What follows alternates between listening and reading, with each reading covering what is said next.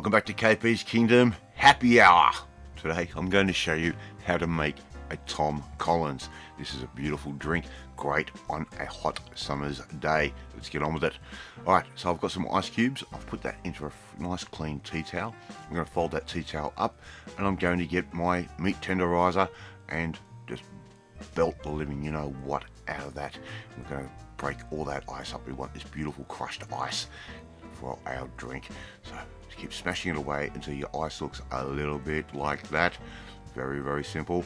Now I'm just going to get a nice little tall glass like that. I'm just going to simply scoop that ice straight into the glass. No rocket science there. It's quite simple, and try and get as much ice in there as you possibly can. We want to try and maximize the amount of ice in this particular drink. Alright, so here I've got some gin. I'm going to add in around about 60 ml of gin straight into the glass, just like I'm doing there. And this is not a traditional Tom Collins. I've modified it a little bit.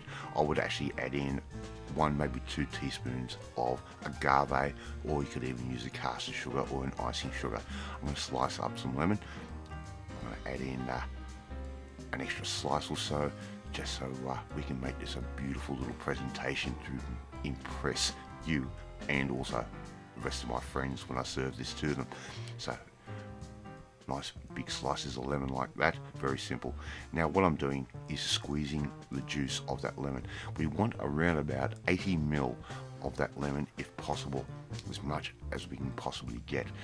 Now as you can see, I have not put the agave or the sugar in. I like my Tom Collins extremely bitter. Okay, so I'm going to measure out the 80 ml thereabouts of the lemon juice, and we're going to squeeze out the other half of that lemon as well. It's quite a nice juicy lemon, this one. Measure that out.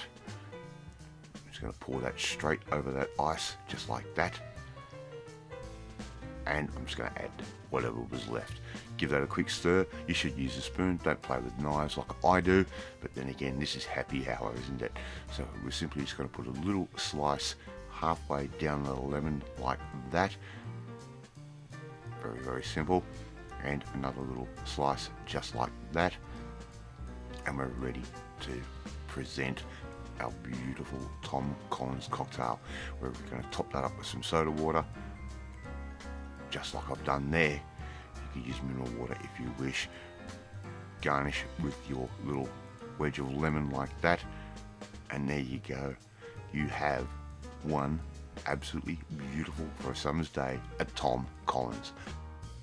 Thank you so much for watching this video. I really do appreciate it. If you like this video, hit that like button. It gives me confidence, and it should make you feel warm and fuzzy too.